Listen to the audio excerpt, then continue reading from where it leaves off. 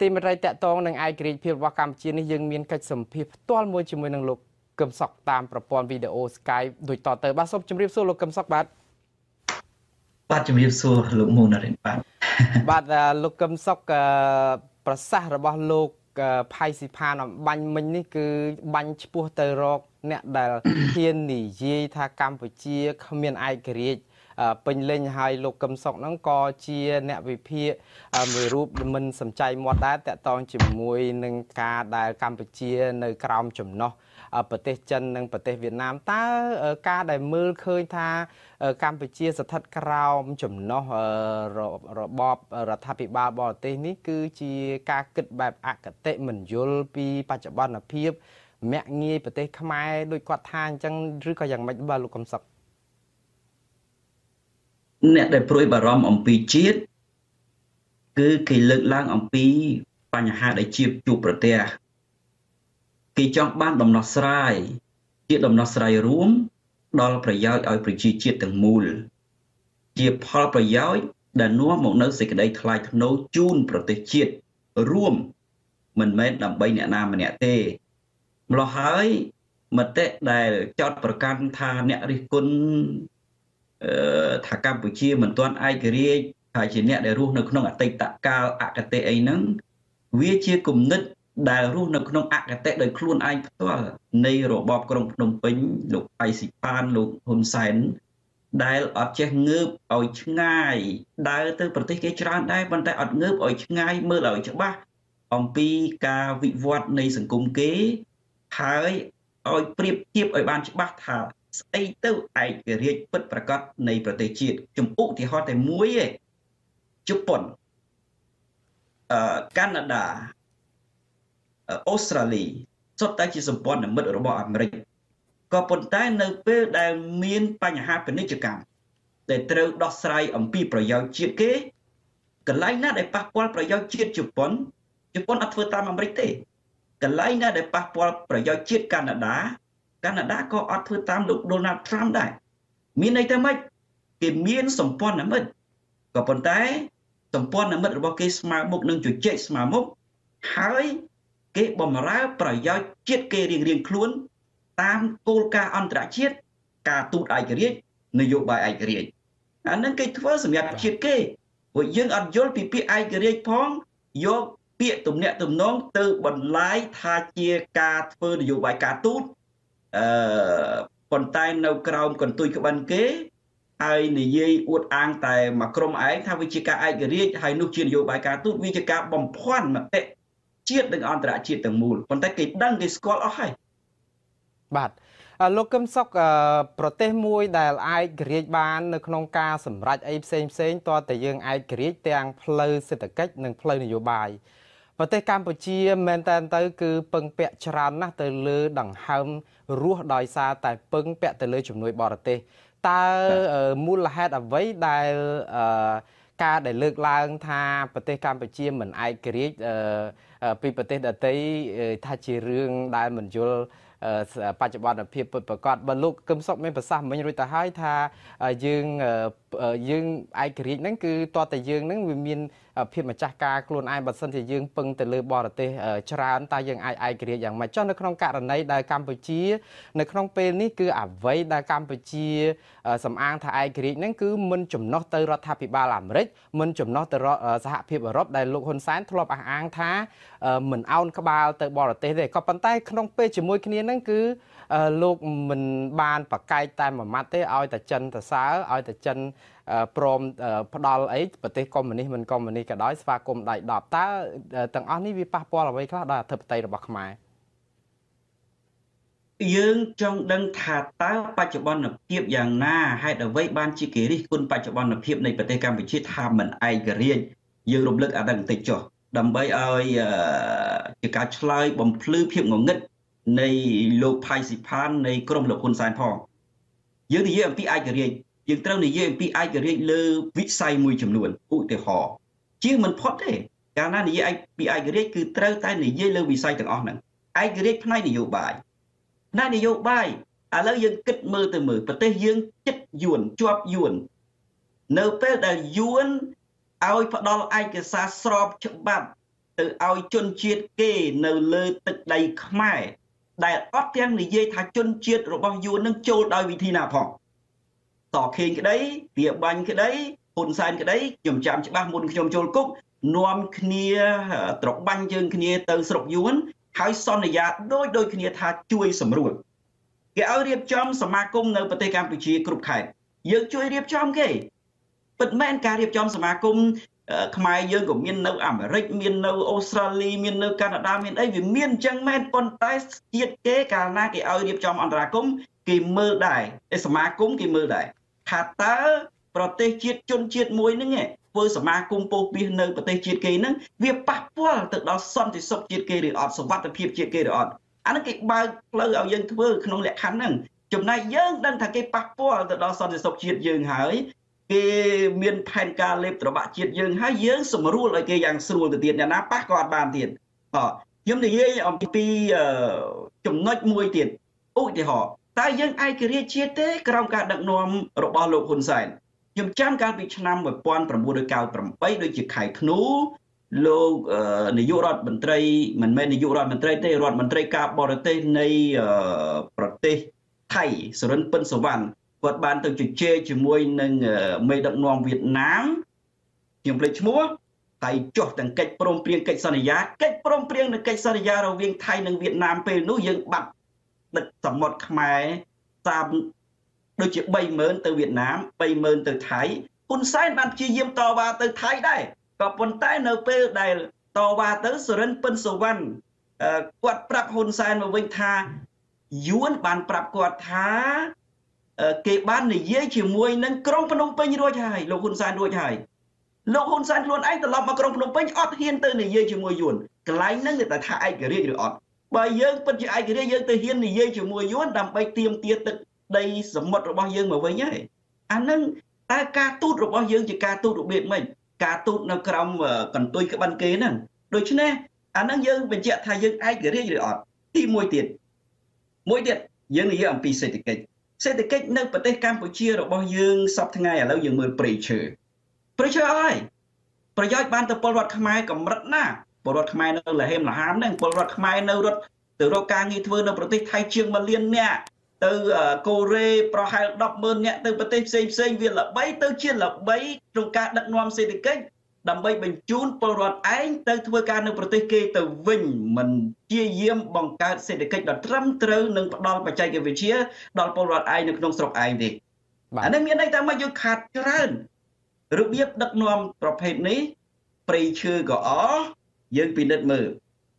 ព្រៃឈើអស់ខ្មែរនៅក្រខ្មែរនៅបាត់ការងារ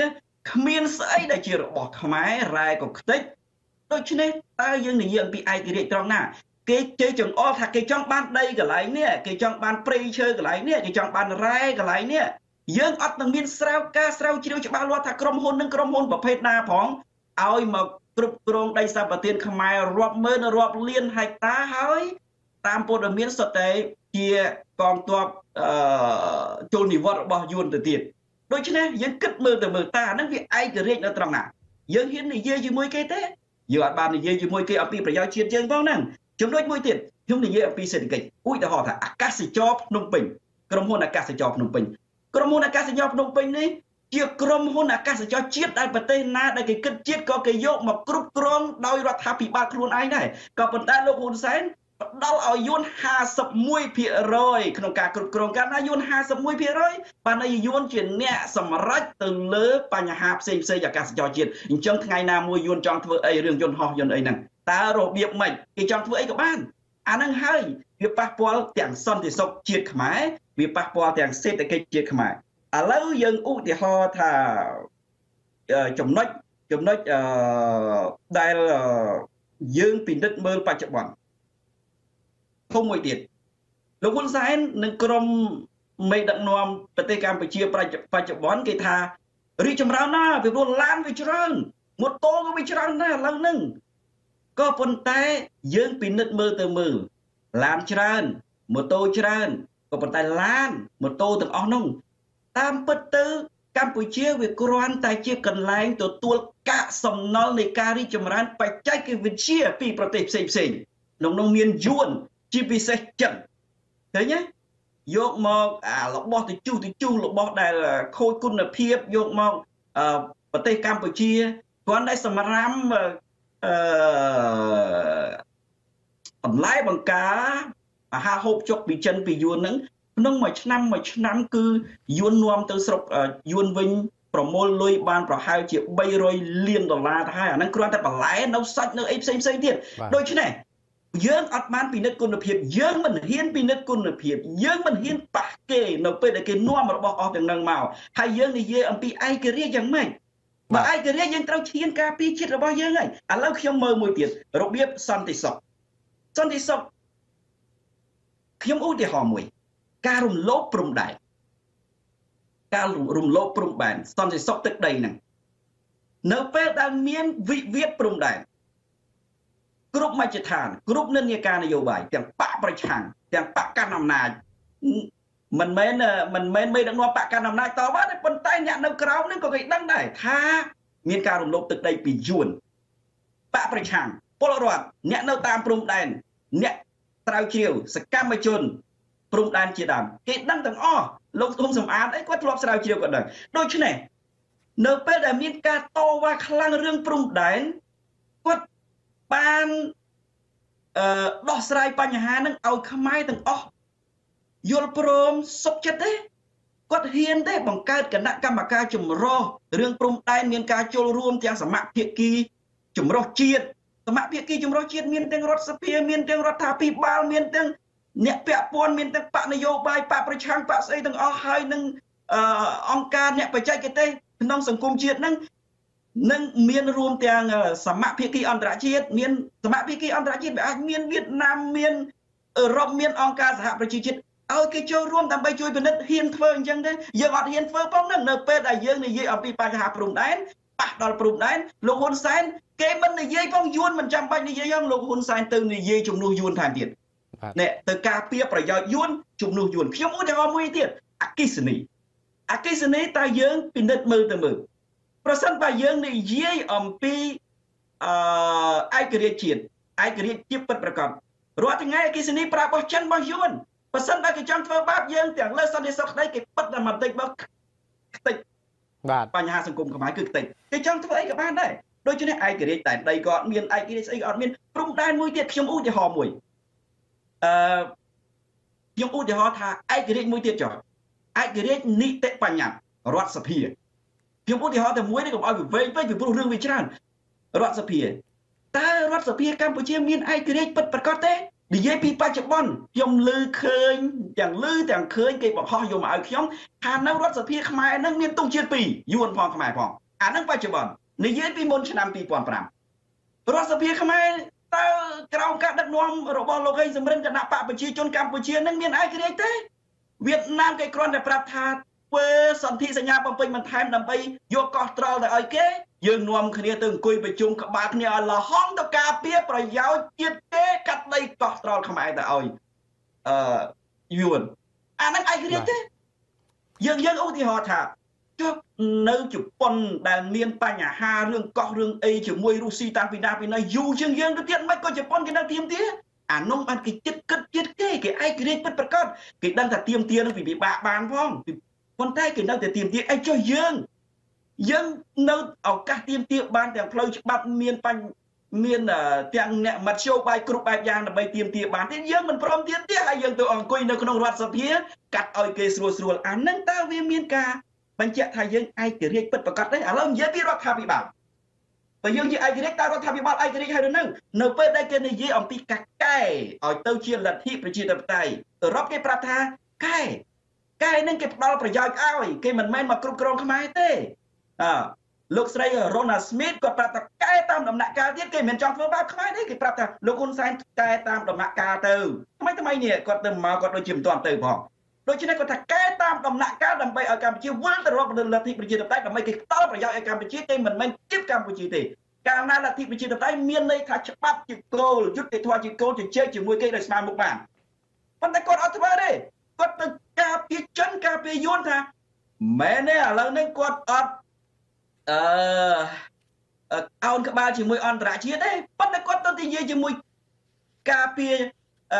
ចិនទៅវិញគាត់ថាការពារចិនថាឥឡូវហ្នឹងចិនជួយខ្លាំងណាស់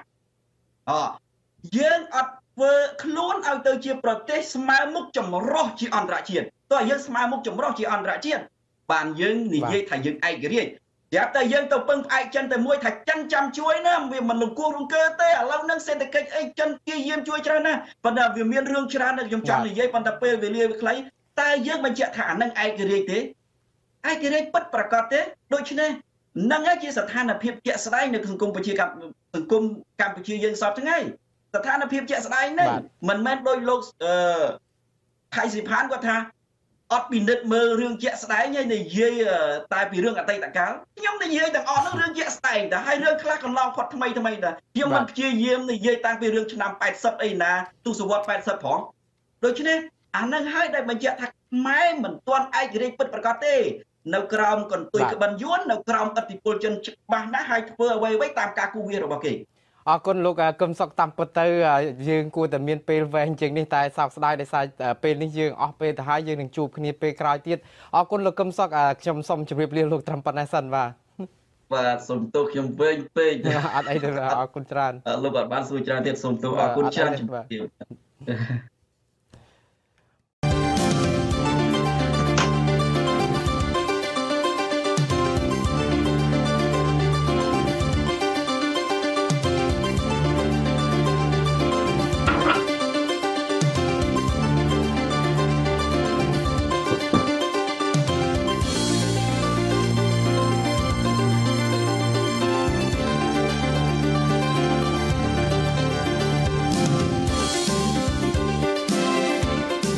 RFA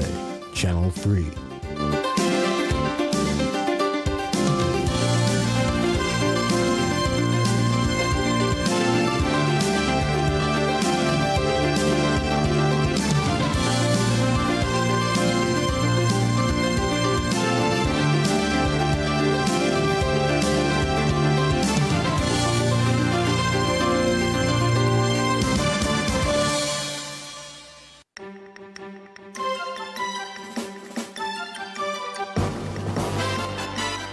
អ្នកស្រីរ៉ូណាស្មីតស្នើឲ្យរបបលោកហ៊ុនសែនដោះលែងប្រធានគណៈបក្សសង្គ្រោះជាតិលោកកម្មសុខានិងទម្លាក់ចោលរាល់បទចោទប្រកាន់លើសកម្មជនដីធ្លីសកម្មជនសិទ្ធិមនុស្សនិងអតីតអ្នកសារព័ត៌មានអាស៊ីសេរី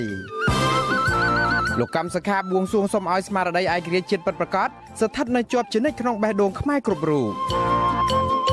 អ្នកវិភាគថាកម្ពុជាមិនទាន់មានឯករាជ្យភាពពេញលេញដោយសារតែរបបលោកហ៊ុនសែនធ្វើឲ្យកម្ពុជាស្ថិតក្រោមអាណានិគមបែបថ្មីពីប្រទេសវៀតណាមនិងមហាអំណាចចិន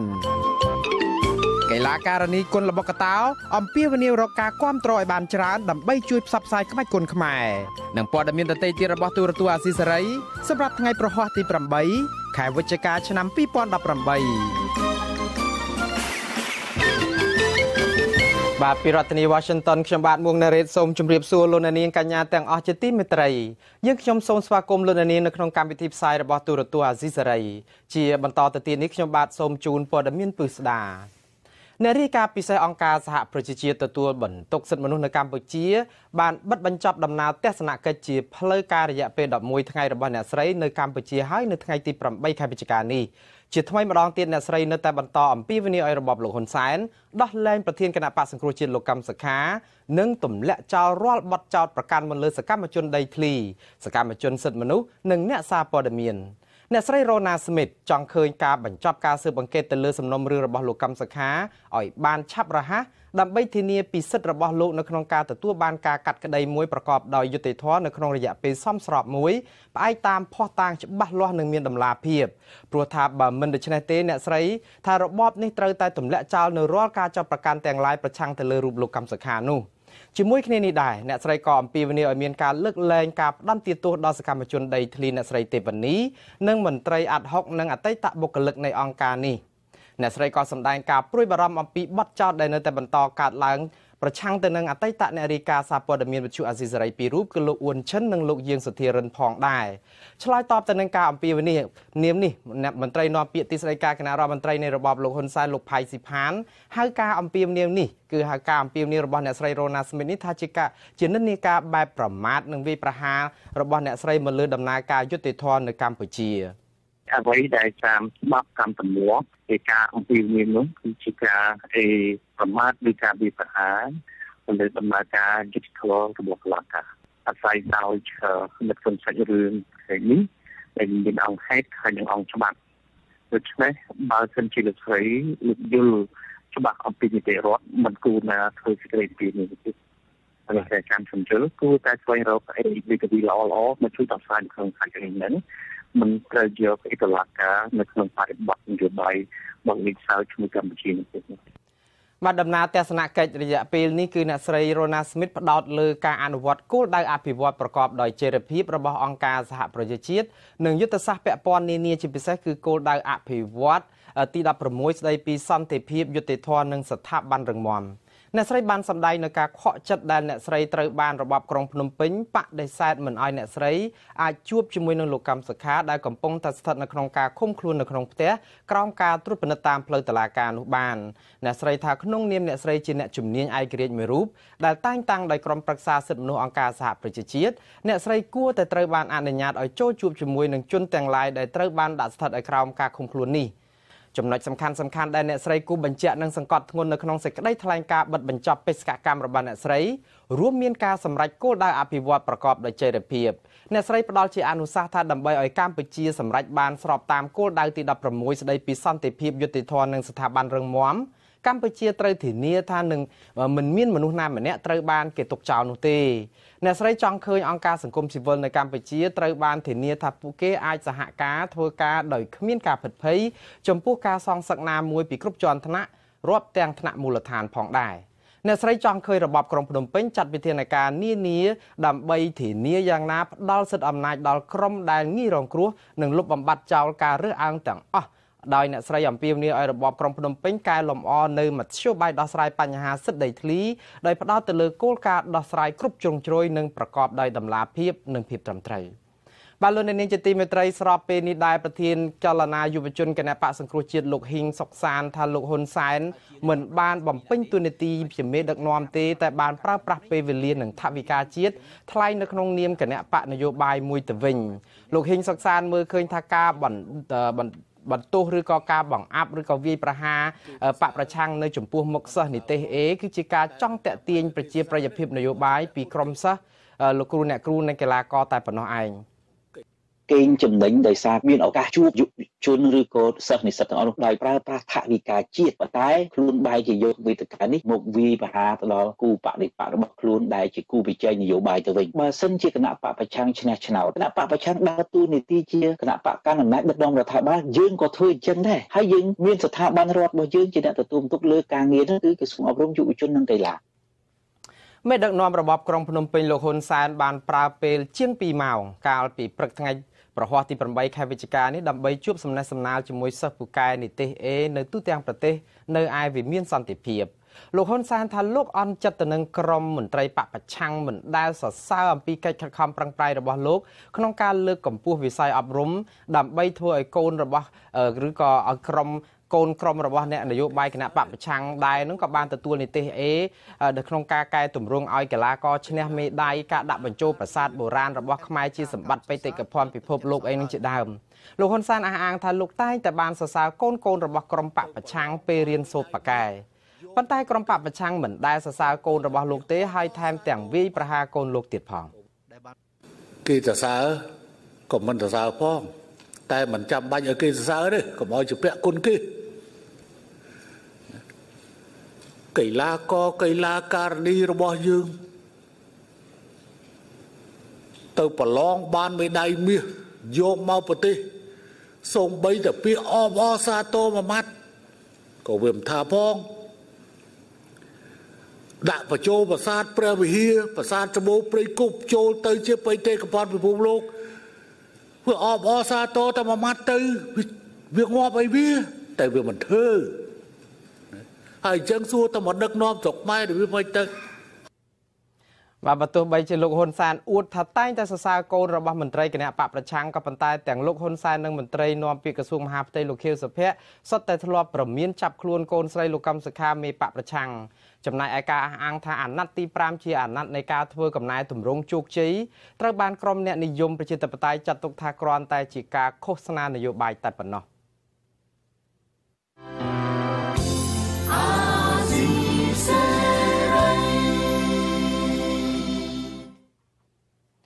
បាទប្រធានគណៈបកសង្គ្រោះជាតិដែលកំពុងជាប់ឃុំនៅក្នុងផ្ទះគឺលោកកម្មសខាបានបង្ហោះលិខិតមួយច្បាប់នៅលើទំព័រ Facebook ផ្លូវការរបស់លោកចូលរួមអបអរសាទរខួប65ឆ្នាំនៃទិវាបុណ្យឯករាជ្យជាតិ9វិច្ឆិកាលិខិតជាសាធារណៈលើកទី2របស់លោកកម្មសខានៅពេលដែលលោកកំពុងជាប់ឃុំនៅផ្ទះនេះគឺនៅថ្ងៃទី8ខែវិច្ឆិកាបានសរសេរថាលោកសម្ដែងនូវអំណរគុណប្រកបដោយកតញ្ញូតាធម៌ដ៏ជ្រាលជ្រៅបំផុតជូនចំពោះបុព្វបុរសខ្មែរដែលបានធ្វើពលិកម្មការលះបង់នឹងការតស៊ូដើម្បីទាមទារនៅឯករាជ្យជាតិជូនជាតិមាតុភូមិនៅក្នុងលិខិតដដែលនោះលោកកម្មសខាយល់ថាការទាមទារនឹងការថែរក្សាការពារឯករាជ្យជាតិពិតប្រាកដទៅបានគឺអាស្រ័យទៅលើការរួបរวมជាតិលោកថាជាការពិតណាស់មិនអាចមានឯករាជ្យជាតិពិតប្រាកដបានទេបើយើងបែកបាក់គ្នានោះ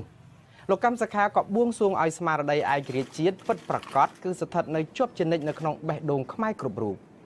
លោកហ៊ុនសែនកាលពីថ្ងៃពុធទី7ខែវិច្ឆិកាម្សិលមិញនេះបានប្រកាសថាលោកនឹងមិនដោះលែងលោកកម្មសខាតាមការអះអាងរបស់លោកសំរងស៊ីប្រធានគណៈបកសង្គ្រោះជាតិដែលថារបបលោកហ៊ុនសែននឹងដោះលែងលោកកម្មសខានៅចុងខែធ្នូខាងមុខនោះទេនៅក្នុងឱកាសខួប20ឆ្នាំនៃនយោបាយឈ្នះឈ្នះដែលលោកហ៊ុនសែនបានអះអាងថាជាយុទ្ធសាស្ត្ររបស់លោកនៅក្នុងការបញ្ចប់សង្គ្រាមនោះបាទលោកអ្នកនាងជាទីមេត្រីងាកមក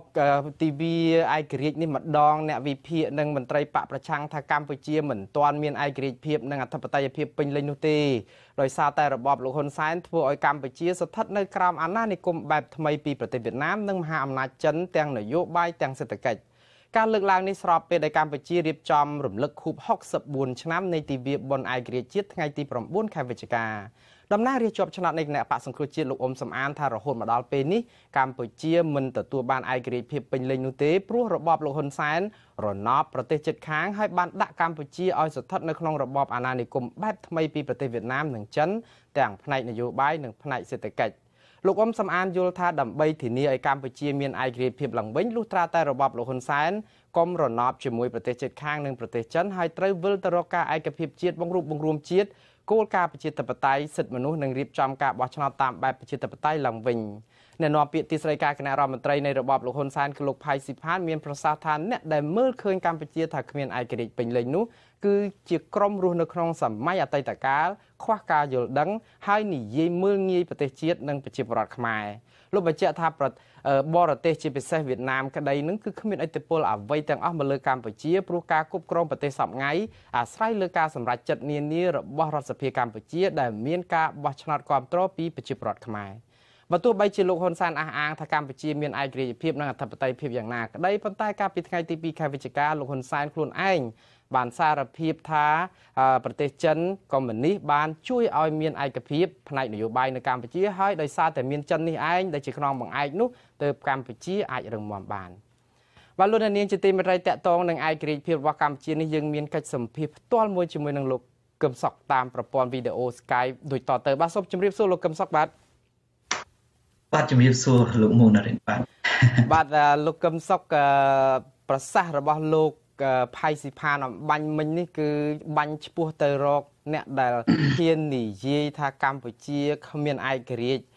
ពេញលេញហើយលោកកឹមសុខហ្នឹងក៏ជាអ្នកវិភាគ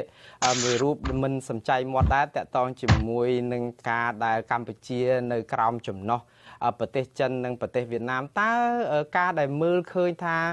កម្ពុជាស្ថិតក្រោមចំណោះរបបរដ្ឋាភិបាលបរទេសនេះគឺជាការគិតបែបអគតិមិនយល់ពីបច្ចុប្បន្នភាពមាក់ងាយប្រទេសខ្មែរដូចគាត់ថាអញ្ចឹងឬក៏យ៉ាងម៉េចបាទលោកកឹមសុខអ្នកដែលព្រួយបារម្ភអំពីជាតិគឺគេលើកឡើងអំពីបញ្ហាដែលជួបប្រទះគេចង់បានដំណោះស្រាយជាដំណោះស្រាយរួមដល់ប្រយោជន៍ឲ្យប្រជាជាតិទាំងមូលជាផលប្រយោជន៍ដែលនាំមកនូវសេចក្តីថ្លៃថ្នូរជូនប្រទេសជាតិរួមមិនមែនដើម្បីអ្នកណាម្នាក់ទេម្ល៉េះហើយ មតិដែលចោទប្រកាន់ថាអ្នករិះគន់ថាកម្ពុជាមិនទាន់ឯករាជ្យហើយជាអ្នកដែលរស់នៅក្នុងអតីតកាលអកតេអីហ្នឹងវាជាគំនិតដែលរស់នៅក្នុងអកតេដោយខ្លួនឯងផ្ទាល់នៃរបបក្រុងភ្នំពេញលោកផៃស៊ីផានលោកហ៊ុនសែនដែលអត់ចេះងើបឲ្យឆ្ងាយដើរទៅប្រទេសគេច្រើនដែរប៉ុន្តែអត់ងើបឲ្យឆ្ងាយមើលឲ្យច្បាស់អំពីការវិវត្តនៃសង្គមគេហើយឲ្យប្រៀបធៀបឲ្យបានច្បាស់ថាស្អីទៅឯករាជ្យពិតប្រាកដនៃប្រទេសជាតិចំឧទាហរណ៍តែមួយឯងជប៉ុនកាណាដាអូស្ត្រាលីសុទ្ធតែជាសម្ព័ន្ធមិត្តរបស់អាមេរិកក៏ប៉ុន្តែនៅពេលដែលមានបញ្ហាពាណិជ្ជកម្មដែលត្រូវដោះស្រាយអំពីប្រយោជន៍ជាតិគេកន្លែងណាដែលប៉ះពាល់ប្រយោជន៍ជាតិជប៉ុនអត់ធ្វើតាមអាមេរិកទេកន្លែងណាដែលប៉ះពាល់ប្រយោជន៍ជាតិកាណាដាក៏អត់ធ្វើតាមលោក Donald Trump ដែរមានន័យថាម៉េចគេមានសម្ព័ន្ធមិត្តក៏ប៉ុន្តែសម្ព័ន្ធមិត្តរបស់គេស្មើមុខនឹងជជែកស្មើមុខហើយគេបំរើប្រយោជន៍ជាតិគេរៀងៗខ្លួនតាមគោលការណ៍អន្តរជាតិការទូតឯករាជ្យនយោបាយឯករាជ្យអានឹងគេធ្វើសម្រាប់ជាតិគេព្រោះយើងអត់យល់ពីពាក្យឯករាជ្យផងយកពាក្យទំនាក់ទំនងទៅបន្លាយថាជាការធ្វើនយោបាយការទូតប៉ុន្តែនៅក្រោមកន្ទុយក្បិនគេហើយនិយាយអួតអាងតែមួយក្រុមឯងថាវាជាការឯករាជ្យហើយនោះជានយោបាយការទូតវាជាការបំភាន់មតិជាតិនិងអន្តរជាតិទាំងមូលប៉ុន្តែគេដឹងគេស្គាល់អស់ហើយបាទលោកកឹមសុខប្រទេសមួយដែលឯករាជ្យបាននៅក្នុងការសម្រេចអីផ្សេងតើតែយើងឯករាជ្យទាំងផ្លូវសេដ្ឋកិច្ចនិងផ្លូវនយោបាយប្រទេសកម្ពុជាមែនតើទៅគឺពឹងពាក់ច្រើនណាស់ទៅលើដង្ហើមរស់ដោយសារតែពឹងពាក់ទៅលើជំនួយបរទេសតើមូលហេតុអ្វីដែលការដែលលើកឡើងថាប្រទេសកម្ពុជាមិនឯករាជ្យពីប្រទេសដទៃថាជារឿងដែលមិនយល់បច្ចុប្បន្នភាពពិតប្រាកដបើលោកកឹមសុខមានប្រសាសន៍មិញរួចទៅហើយថាយើងឯករាជ្យហ្នឹងគឺតើតើយើងហ្នឹងវាមានភាពម្ចាស់ការខ្លួនឯងបើសិនជាយើងពឹងទៅលើបរទេសច្រើនតើយើងអាចឯករាជ្យយ៉ាងម៉េចចុះនៅក្នុងករណីដែលកម្ពុជានៅក្នុងពេលនេះគឺអ្វីដែលកម្ពុជាសំអាងថាឯករាជ្យហ្នឹងគឺមិនចំណុះទៅរដ្ឋាភិបាលអាមេរិកមិនចំណុះទៅសហភាពអឺរ៉ុបដែលលោកហ៊ុនសែនធ្លាប់អះអាងថាមិនអោនក្បាលទៅបរទេសទេក៏ប៉ុន្តែក្នុងពេលជាមួយគ្នាហ្នឹងគឺលោកមិនបានប្រកែកតែមួយម៉ាត់ទេឲ្យតែចិនទៅសើឲ្យតែចិនព្រមផ្ដល់អីប្រទេសកុម្មុយនីសមិនកុម្មុយនីសក៏ដោយស្វាគមន៍ដៃ10តើទាំងអស់នេះវាប៉ះពាល់អ្វីខ្លះដល់អធិបតេយ្យរបស់ខ្មែរយើងចង់ដឹងថាតើបច្ចុប្បន្នភាពយ៉ាងណាហេតុអ្វីបានជាគេរិះគន់បច្ចុប្បន្នភាពនៃប្រទេសកម្ពុជាថាមិនឯករាជ្យយើងរំលឹកអានឹងបន្តិចចុះដើម្បីឲ្យជាការឆ្លើយបំភ្លឺភាពងងឹតនៃលោកផៃស៊ីផាននៃក្រមលោកហ៊ុនសែនផងយើងនិយាយអំពីឯករាជ្យយើងត្រូវនិយាយអំពីឯករាជ្យលើវិស័យមួយចំនួនឧទាហរណ៍ជាមិនផុតទេកាលណានិយាយពីឯករាជ្យគឺត្រូវតែនិយាយលើវិស័យទាំងអស់ហ្នឹងឯករាជ្យផ្នែកនយោបាយឥឡូវយើងគិតមើលទៅមើលប្រទេសយើងចិត្តយួនជាប់យួននៅពេលដែលយួនឲ្យផ្ដល់ឯកសារស្របច្បាប់ទៅឲ្យជនជាតិគេនៅលើទឹកដីខ្មែរដែលអត់ទាំងនិយាយថាជនជាតិរបស់យួននឹងចូលដោយវិធីណាផងតខេងក្តីទាបាញ់ក្តីហ៊ុនសែនក្តីខ្ញុំចាំច្បាស់មុនខ្ញុំចូលគុកនាំគ្នាត្របាញ់ជើងគ្នាទៅស្រុកយួនហើយសន្យាដូចគ្នាថាជួយសម្រួលគេឲ្យរៀបចំសមាគមនៅប្រទេសកម្ពុជាគ្រប់ខេត្តយើងជួយរៀបចំគេពិតមែនការរៀបចំសមាគមខ្មែរយើងក៏មាននៅអាមេរិកមាននៅអូស្ត្រាលីមាននៅកាណាដាមានអីវាមានអញ្ចឹងមែនប៉ុន្តែជាតិគេកាលណាគេឲ្យរៀបចំអន្តរាគមន៍គេមើលដែរសមាគមគេមើលដែរថាតើប្រទេសជាតិជនជាតិមួយហ្នឹងធ្វើសមាគមពោពាសនៅប្រទេសជាតិគេហ្នឹងវាប៉ះពាល់ទៅដល់សន្តិសុខជាតិគេឬអត់សុវត្ថិភាពជាតិគេឬអត់អាហ្នឹងគេបើកផ្លូវឲ្យយើងធ្វើក្នុងលក្ខខណ្ឌហ្នឹងចំណែកយើងដឹងថាគេប៉ះពាល់ទៅដល់សន្តិសុខជាតិយើងហើយគេមានផែនការលេបត្របាក់ជាតិយើងហើយយើងសម្រួលឲ្យគេយ៉ាងស្រួលទៅទៀតអ្នកណាប៉ះក៏អត់បានទៀតខ្ញុំនិយាយអំពីចំណុចមួយទៀតឧទាហរណ៍តើយើងឯករាជ្យជាតិទេក្រោមការដឹកនាំរបស់លោកហ៊ុនសែនខ្ញុំចាំកាលពីឆ្នាំ1998ដូចជាខែធ្នូ លោកនាយករដ្ឋមន្ត្រីមិនមែននាយករដ្ឋមន្ត្រីទេរដ្ឋមន្ត្រីការបរទេសនៃប្រទេសថៃសុរិនពិនសវណ្ណគាត់បានទៅជជែកជាមួយនឹងមេដឹកនាំវៀតណាមខ្ញុំភ្លេចឈ្មោះហើយចុះទាំងកិច្ចព្រមព្រៀងកិច្ចសន្យាកិច្ចព្រមព្រៀងនិងកិច្ចសន្យារវាងថៃនិងវៀតណាមពេលនោះយើងបាត់ដឹកសមុទ្រខ្មែរតាមដូចជា 30000 ទៅវៀតណាម 30000 ទៅថៃហ៊ុនសែនបានព្យាយាមតវ៉ាទៅថៃដែរក៏ប៉ុន្តែនៅពេលដែលតវ៉ាទៅសុរិនពិនសវណ្ណគាត់ប្រាប់ហ៊ុនសែនមកវិញថាយួនបានប្រាប់គាត់ថាគេបាននិយាយជាមួយនឹងក្រុងភ្នំពេញរួចហើយលោកហ៊ុនសែនរួចហើយលោកហ៊ុនសែនខ្លួនឯងត្រឡប់មកក្រុងភ្នំពេញអត់ហ៊ានទៅនិយាយជាមួយយួនកន្លែងហ្នឹងតែថាឯករាជ្យឬអត់បើយើងពិតជាឯករាជ្យយើងទៅហ៊ាននិយាយជាមួយយួនដើម្បីទាមទារទឹកដីសមុទ្ររបស់យើងមកវិញហើយអាហ្នឹងតែការទូតរបស់យើងជាការទូតរបៀបម៉េចការទូតនៅក្រោមកន្ទុយក្បិនគេហ្នឹងដូច្នេះអាហ្នឹងយើងបញ្ជាក់ថាយើងឯករាជ្យឬអត់ទី1ទៀត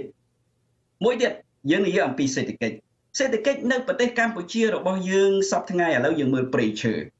ហើយប្រយោជន៍បានទៅពលរដ្ឋខ្មែរកម្រិតណាពលរដ្ឋខ្មែរនៅលហេមលហាមហ្នឹងពលរដ្ឋខ្មែរនៅរត់ទៅរកការងារធ្វើនៅប្រទេសថៃជាង1លាននាក់ទៅកូរ៉េប្រហែល 100000 នាក់ទៅប្រទេសផ្សេងវាល្បីទៅជាល្បីក្នុងការដឹកនាំសេដ្ឋកិច្ចដើម្បីបញ្ជូនពលរដ្ឋឯងទៅធ្វើការនៅប្រទេសគេទៅវិញមិនជាយាមបង្កើតសេដ្ឋកិច្ចដ៏ត្រឹមត្រូវនិងផ្ដល់បច្ចេកវិទ្យាដល់ពលរដ្ឋឯងនៅក្នុងស្រុកឯងទេអានេះមានន័យថាមកយើងខាតច្រើនរបៀបដឹកនាំប្រភេទនេះព្រៃឈើក៏អស់យើងពិនិត្យមើលព្រៃឈើអស់ខ្មែរនៅក្រខ្មែរនៅបាត់ការងារគ្មានស្អីដែលជារបស់ខ្មែររ៉ែក៏ខ្ទេចដូច្នេះតើយើងនិយាយអំពីឯករាជ្យត្រង់ណាគេជ័យចង្អុលថាគេចង់បានដីកន្លែងនេះគេចង់បានព្រៃឈើកន្លែងនេះគេចង់បានរ៉ែកន្លែងនេះយើងអត់នឹងមានស្រាវជ្រាវច្បាស់លាស់ថាក្រុមហ៊ុននឹងក្រុមហ៊ុនប្រភេទណាផងឲ្យមកគ្រប់គ្រងដីសម្បត្តិខ្មែររាប់ម៉ឺនរាប់លានហិកតាហើយតាមព័ត៌មានសុទ្ធតែជាកងទ័ពចូលនិវត្តន៍របស់យួនទៅទៀតដូច្នេះយើងគិតមើលទៅមើលតាហ្នឹងវាឯករាជ្យនៅត្រង់ណាយើងហ៊ាននិយាយជាមួយគេទេយើងអត់បាននិយាយជាមួយគេអំពីប្រយោជន៍ជាតិយើងផងហ្នឹងចំណុចមួយទៀតខ្ញុំនិយាយអំពីសេដ្ឋកិច្ចឧទាហរណ៍ថាអាកាសចរភ្នំពេញក្រុមហ៊ុនអាកាសចរភ្នំពេញនេះជាក្រុមហ៊ុនអាកាសចរជាតិដែលប្រទេសណាដែលគេគិតជាតិក៏គេយកមកគ្រប់គ្រងដោយរដ្ឋាភិបាលខ្លួនឯងដែរក៏ប៉ុន្តែលោកហ៊ុនសែនផ្ដល់ឲ្យយួន 51% ក្នុងការគ្រប់គ្រងការណាយួន 51% បានឲ្យយួនជាអ្នកសម្រេចទៅលើបញ្ហាផ្សេងអាកាសចរជាតិអញ្ចឹងថ្ងៃណាមួយយួនចង់ធ្វើអីរឿងយន្តហោះយន្តអីហ្នឹងតើរបៀបម៉េចគេចង់ធ្វើអីក៏បានអាហ្នឹងហើយវាប៉ះពាល់ទាំងសន្តិសុខជាតិខ្មែរវាប៉ះពាល់ទាំងសេដ្ឋកិច្ចជាតិខ្មែរឥឡូវយើងឧទាហរណ៍ថាចំណុចដែលយើងពិនិត្យមើលបច្ចុប្បន្នធំមួយទៀតលោកហ៊ុនសែននិងក្រុមមេដឹកនាំប្រទេសកម្ពុជាបច្ចុប្បន្នគេថារីកចម្រើនណាស់ពីព្រោះឡានវាច្រើនម៉ូតូក៏វាច្រើនដែរឥឡូវហ្នឹងក៏ប៉ុន្តែយើងពិនិត្យមើលទៅមើលឡានច្រើនម៉ូតូច្រើនក៏ប៉ុន្តែឡានម៉ូតូទាំងអស់នោះតាមពិតទៅកម្ពុជាវាគ្រាន់តែជាកន្លែងទទួលកាកសំណល់នៃការរីកចម្រើនបច្ចេកវិទ្យាពីប្រទេសផ្សេងក្នុងនោះមានយួនជាពិសេសចិនឃើញទេយកមករបស់ទៅជុះរបស់ដែលខូចគុណភាពយកមកប្រទេសកម្ពុជាគ្រាន់តែសម្រាមបន្លែបង្ការអាហារហូបចុកពីចិនពីយួនហ្នឹងក្នុងមួយឆ្នាំគឺយួននាំទៅស្រុកយួនវិញប្រមូលលុយបានប្រហែលជា$300 លានទៅហើយអាហ្នឹងគ្រាន់តែបន្លែនៅសាច់នៅអីផ្សេងទៀតដូច្នេះយើងអត់បានពិនិត្យគុណភាពយើងមិនហ៊ានពិនិត្យគុណភាពយើងមិនហ៊ានប៉ះគេនៅពេលដែលគេនាំរបស់អស់ទាំងនឹងមកហើយយើងនិយាយអំពីឯករាជ្យយ៉ាងម៉េចបើឯករាជ្យយើងត្រូវឈានការពារជាតិរបស់យើងហើយឥឡូវខ្ញុំមើលមួយទៀតរបៀបសន្តិសុខខ្ញុំឧទាហរណ៍មួយការរំលោភព្រំដែនសន្តិសុខទឹកដីហ្នឹងនៅពេលដែលមានវិវាទព្រំដែនគ្រប់មជ្ឈដ្ឋានគ្រប់និន្នាការនយោបាយទាំងបកប្រឆាំងទាំងបកកាន់អំណាចមិនមែនមេដឹកនាំបកកាន់អំណាចតវ៉ាទេប៉ុន្តែអ្នកនៅក្រោមហ្នឹងក៏គេដឹងដែរថាមានការរំលោភទឹកដីពីយួនបកប្រឆាំងពលរដ្ឋអ្នកនៅតាមព្រំដែនអ្នក ស្រាវជ្រាវសកម្មជនព្រំដែនជាដើមគេដឹងទាំងអស់លោកធំសំអាតអីគាត់ធ្លាប់ស្រាវជ្រាវគាត់ដឹងដូច្នេះនៅពេលដែលមានការតវ៉ាខ្លាំងរឿងព្រំដែនគាត់បានដោះស្រាយបញ្ហានឹងឲ្យខ្មែរទាំងអស់យល់ព្រមសុខចិត្តទេគាត់ហ៊ានទេបង្កើតគណៈកម្មការចម្រុះរឿងព្រំដែនមានការចូលរួមទាំងសមាភាគីចម្រុះជាតិសមាភាគីចម្រុះជាតិមានទាំងរដ្ឋសភាមានទាំងរដ្ឋាភិបាលមានទាំងអ្នកពាក់ព័ន្ធមានទាំងបកនយោបាយបកប្រឆាំងបកស្អីទាំងអស់ហើយនឹងអង្គការអ្នកបច្ចេកទេសក្នុងសង្គមជាតិនឹងមានរួមទាំងសមាភាគីអន្តរជាតិមានសមាភាគីអន្តរជាតិវាអាចមានវៀតណាមមានអឺរ៉ុបមានអង្គការសហប្រជាជាតិឲ្យគេចូលរួមដើម្បីជួយពិនិត្យហ៊ានធ្វើអញ្ចឹងទេយើងអត់ហ៊ានធ្វើផងហ្នឹងនៅពេលដែលយើងនិយាយអំពីបញ្ហាព្រំដែនប៉ះដល់ព្រំដែនលោកហ៊ុនសែនគេមិននិយាយផងយួនមិនចាំបាច់និយាយផងលោកហ៊ុនសែនទៅនិយាយជំនួសយួនថែមទៀតនេះទៅការពារប្រយោជន៍យួនជំនួសយួនខ្ញុំឧទាហរណ៍មួយទៀតអគ្គិសនីតើយើងពិនិត្យមើលទៅមើលប្រសិនបើយើងនិយាយអំពីឯករាជ្យជាតិពិតប្រាកដរាល់ថ្ងៃអគ្គិសនីប្រើរបស់ចិនរបស់យួនបើសិនបើគេចង់ធ្វើបាបយើងទាំងលើសន្តិសុខក្តីគេពិតតែបន្តិចបើខ្ទេចបាទបញ្ហាសង្គមខ្មែរគឺខ្ទេចគេចង់ធ្វើអីក៏បានដែរដូច្នេះឯករាជ្យតែដីក៏អត់មានឯករាជ្យស្អីក៏អត់មានព្រំដែនមួយទៀតខ្ញុំឧទាហរណ៍មួយខ្ញុំឧទាហរណ៍ថាឯករាជ្យមួយទៀតចុះឯករាជ្យនីតិបញ្ញត្តិរដ្ឋសភាខ្ញុំឧទាហរណ៍តែមួយនេះកុំឲ្យវាវែងពេកពីព្រោះរឿងវាច្រើនរដ្ឋសភាតើរដ្ឋសភាកម្ពុជាមានឯករាជ្យពិតប្រាកដទេនិយាយពីបច្ចុប្បន្នខ្ញុំឮឃើញទាំងឃើញគេបង្ហោះយកមកឲ្យខ្ញុំថានៅរដ្ឋសភាខ្មែរនឹងមានទង់ជាតិពីរយួនផងខ្មែរផងអានឹងបច្ចុប្បន្ននិយាយពីមុនឆ្នាំ2005រដ្ឋសភាខ្មែរតើក្រោមការដឹកនាំរបស់លោកហេងសំរិនគណៈបកប្រជាជនកម្ពុជានឹងមានឯករាជ្យទេវៀតណាមគេគ្រាន់តែប្រាប់ថាធ្វើសន្ធិសញ្ញាបំពេញបន្ថែមដើម្បីយកកោះត្រល់ទៅឲ្យគេយើងនាំគ្នាទៅអង្គុយប្រជុំក្បាលគ្នាឲ្យលហងទៅការពារប្រយោជន៍ជាតិគេកាត់ដីកោះត្រល់ខ្មែរទៅឲ្យយួនអាហ្នឹងឯករាជ្យទេយើងឧទាហរណ៍ថាចុះនៅជប៉ុនដែលមានបញ្ហារឿងកោះរឿងអីជាមួយរុស្ស៊ីតាំងពីណាពីណីយូរជាងយើងទៅទៀតមិនក៏ជប៉ុនគេនៅទៀមទាអានោះបានគេចិត្តគិតជាតិគេឯករាជ្យពិតប្រាកដគេដឹងថាទៀមទានឹងពិបាកបានផងប៉ុន្តែគេនៅតែទៀមទាអីចុះយើងនៅឱកាសទៀមទាបានទាំងផ្លូវច្បាប់មានទាំងអ្នកមធ្យោបាយគ្រប់បែបយ៉ាងដើម្បីទៀមទាបានទេយើងមិនព្រមទៀមទាហើយយើងទៅអង្គុយនៅក្នុងរដ្ឋសភាកាត់ឲ្យគេស្រួលអាហ្នឹងតើវាមានការបញ្ជាក់ថាយើងឯករាជ្យពិតប្រាកដទេឥឡូវនិយាយពីរដ្ឋាភិបាលបើយើងជាឯករាជ្យតើរដ្ឋាភិបាលឯករាជ្យហើយនៅពេលដែលគេនិយាយអំពីការកែឲ្យទៅជាលទ្ធិប្រជាធិបតេយ្យអឺរ៉ុបគេប្រាប់ថាកែនឹងគេផ្ដល់ប្រយោជន៍ឲ្យគេមិនមែនមកគ្រប់គ្រងខ្មែរទេលោកស្រី Ronald Smith គាត់ប្រាប់ថាកែតាមដំណាក់កាលទៀតគេមិនចង់ធ្វើបាបខ្មែរទេគេប្រាប់ថាលោកហ៊ុនសែនកែតាមដំណាក់កាលទៅថ្មីនេះគាត់ទៅមកគាត់ដូចជាមិនទាន់ទៅផងដូច្នេះគាត់ថាកែតាមដំណាក់កាលដើម្បីឲ្យកម្ពុជាវិលទៅរកលទ្ធិប្រជាធិបតេយ្យដើម្បីគេផ្ដល់ប្រយោជន៍ឲ្យកម្ពុជាគេមិនមែនជិបកម្ពុជាទេកាលណាលទ្ធិប្រជាធិបតេយ្យមានន័យថាច្បាប់ជាគោលយុត្តិធម៌ជាគោលជជែកជាមួយគេដោយស្មើមុខបានប៉ុន្តែគាត់អត់ធ្វើទេគាត់ទៅការពារចិនការពារយួនថាមែនទេឥឡូវនេះគាត់អត់អោនក្បាលជាមួយអន្តរជាតិទេប៉ុន្តែគាត់ទៅនិយាយជាមួយការពារចិនទៅវិញគាត់ថាការពារចិនថាឥឡូវនេះចិនជួយខ្លាំងណាស់យើងអត់ធ្វើខ្លួនឲ្យទៅជាប្រទេសស្មើមុខចម្រុះជាអន្តរជាតិតើយើងស្មើមុខចម្រុះជាអន្តរជាតិបានយើងនិយាយថាយើងឯករាជ្យប្រាប់តែយើងទៅពឹងផ្អែកចិនតែមួយថាចិនចាំជួយណាវាមិនលង្គោះរង្គើទេឥឡូវហ្នឹងសេដ្ឋកិច្ចអីចិនគេយាមជួយច្រើនណាស់ប៉ុន្តែវាមានរឿងច្រើនដែលខ្ញុំចង់និយាយប៉ុន្តែពេលវេលាវាខ្លីតែយើងបញ្ជាក់ថាអានឹងឯករាជ្យទេឯករាជ្យពិតប្រាកដទេដូច្នេះនឹងជាស្ថានភាពជាក់ស្ដែងនៅសង្គមកម្ពុជាយើងសពថ្ងៃស្ថានភាពជាក់ស្ដែងនេះមិនមែនដោយលោកថៃស៊ីផានគាត់ថាអត់ពិនិត្យមើលរឿងជាក់ស្ដែងហើយនិយាយតែពីរឿងអតីតកាលខ្ញុំនិយាយទាំងអស់នោះរឿងជាក់ស្ដែងតែហើយរឿងខ្លះកន្លងផុតថ្មីដែរខ្ញុំមិនព្យាយាមនិយាយតាំងពីរឿងឆ្នាំ80អីណាទសវត្សរ៍80ផងដូច្នេះ